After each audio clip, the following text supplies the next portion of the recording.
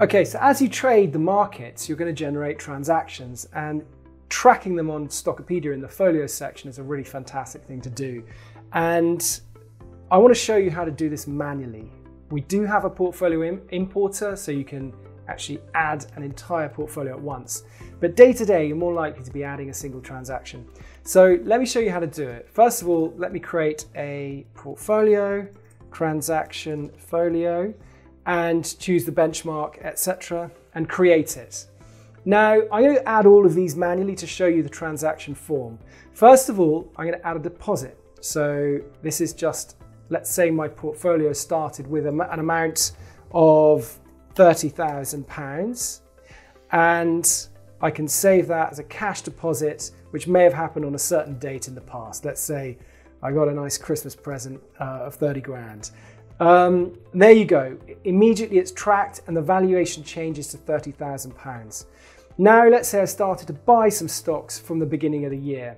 We can go add transactions and click buy, right?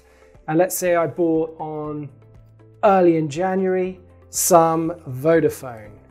Now instantly you'll get the results in the search box for either UK listing or the American ADR. Let's say I bought this in the UK.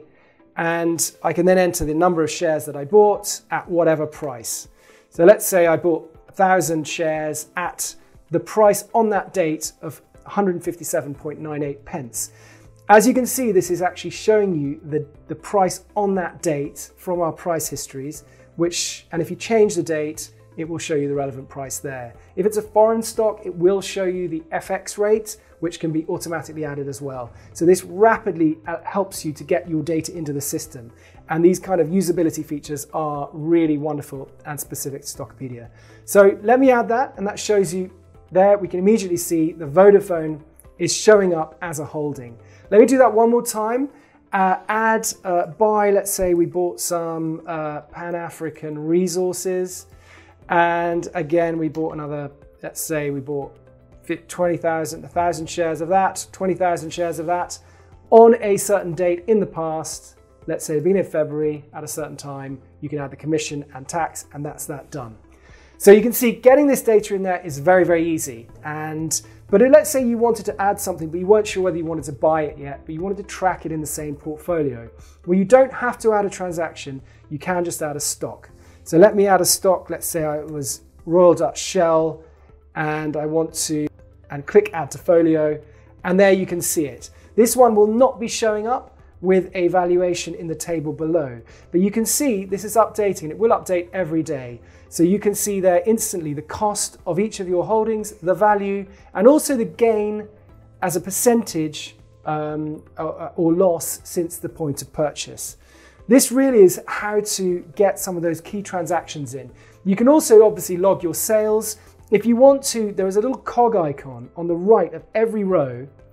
And if you click it and click add transaction, you can load up that form for that stock and add any dividends or sale transactions as you wish. And if there were any other sort of more complicated transactions, you can deal with them there.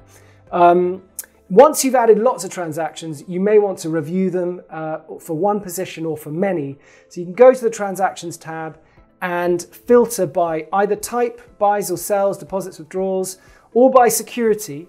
And if you want to generate a report just between a couple of dates, click this icon, which gives you a start and end date for, let's say you want to look at a financial year, or you want to look at a historical year and analyze your transactions there. It could be for tax purposes or anything else.